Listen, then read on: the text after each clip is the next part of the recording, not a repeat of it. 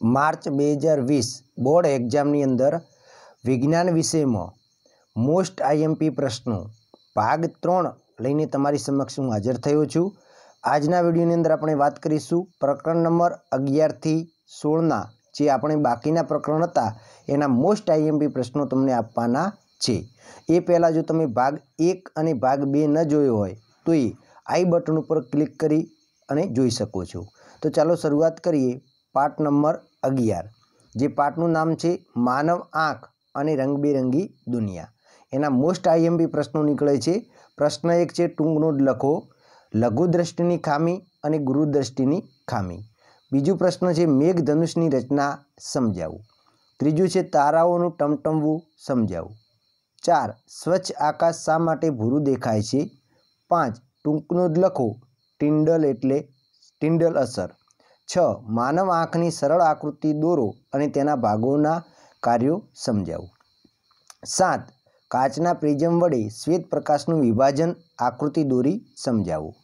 8 द्रावणना कलील कणों वडे प्रकाशना किरणोनुं प्रकीर्ण आकृति दोरी समजावो। 9 सामान्य दृष्टि धरावती व्यक्ति माटे दूरबिंदु अने नजीक बिंदु एटले शुं। अने 10 प्रकाशनुं पूर्ण आंतरिक परावर्तन एटले शुं उदाहरण सहित समजावो। आ प्रकरण नंबर 11 ना मोस्ट आईएमपी प्रश्नों छे, तैयार करी देजो। चलो प्रकरण नंबर 12 नी बात करिए विद्युत जे छे तो एना मोस्ट आईएमपी प्रश्नों छे अवरोधोना श्रेणी जोड़ाण माटे समतुल्य अवरोधोनुं सूत्र तारवो। बीजू छे अवरोधोना समांतर जोड़ाण माटे समतुल्य अवरोधोनुं सूत्र तारवो। त्रीजू छे घर वपराशना विद्युत जोड़ाणमां श्रेणी समांतर जोड़ाणना फायदा अने गैरफायदा समजावो। चौथुं छे ओहमनो नियम लखी तथा सूत्र तारवो। 5 जूलनो तापीय नियम लखी उष्मा ऊर्जानुं सूत्र मेळवो अथवा एकम लखो। 6 विद्युत फ्यूज एटले शुं तेनी बनावट कार्य अने उपयोग समजावो। 7 बे बिंदुओ वच्चे विद्युत स्थितिमाननो तफावत 1 V छे तेनो अर्थ शुं थाय। 8 वाहनोनो अवरोध कई बाबत पर आधार राखे छे। 9 शा माटे टोस्टर तथा विद्युत इस्त्रीनी कोइल शुद्ध धातुनी न बनावता मिश्र धातुनी बनाववामां आवे छे। 10 विद्युत साधनोनी बेटरी साथे श्रेणीमां जोड़वाने बदले समांतर जोड़ता कया फायदा थाय छे। अने 11 विद्युत प्रवाह द्वारा अपाती ऊर्जानो दर शानाथी नक्की थाय छे। प्रकरण नंबर 13 नी बात करिए विद्युत प्रवाहनी चुंबकीय असरो। तो एनी अंदर जुओ तो इलेक्ट्रॉनिक मोटरनो सिद्धांत रचना कार्य उपयोग आकृति स समजावो। बीजू छे इलेक्ट्रॉनिक जनरेटरनो सिद्धांत रचना कार्य उपयोग आकृति स समजावो। त्रीजो छे सोलेनोइड एटले शुं सोलेनोइडनी उद्भवता चुंबकीय क्षेत्रनी लाक्षणिकताओ जणावो। 4 विद्युत वपराशमां केवा प्रकारनी सावचेतीओ राखवी जोईए। 5 फ्यूज विषे टूंक नोंध लखो। 6 घरेलू विद्युत परिपथ माटे डायाग्राम दोरी तेनुं वर्णन करो। 7 चुंबकना चुंबकीय क्षेत्रनी लाक्षणिकताओ जणावो।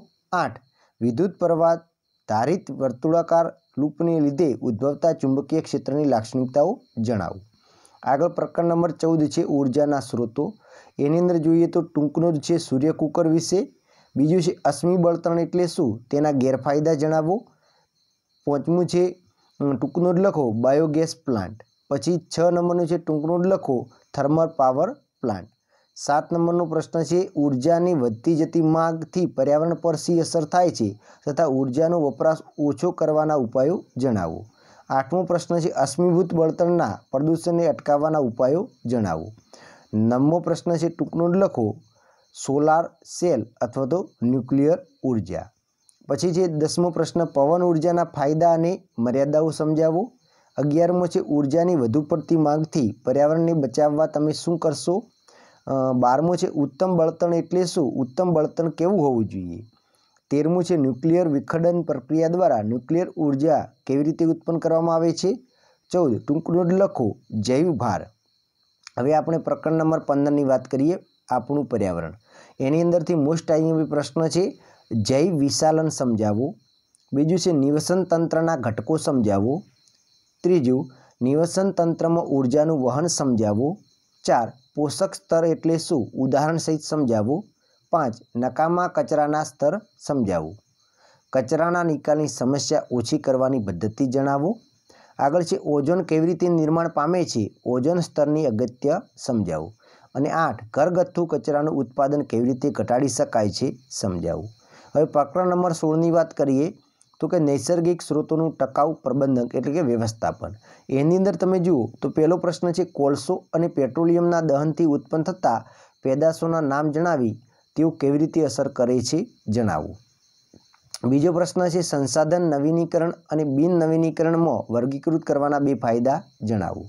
ત્રીજો છે કોલસો અને પેટ્રોલિયમનો ઉપયોગ ઓછો કરવા કેવા બદલાવ કરી શકાય. પછી ચોથું છે આપણે જંગલ તેમજ વન્યજીવોનું સંરક્ષણ શા માટે કરવું જોઈએ.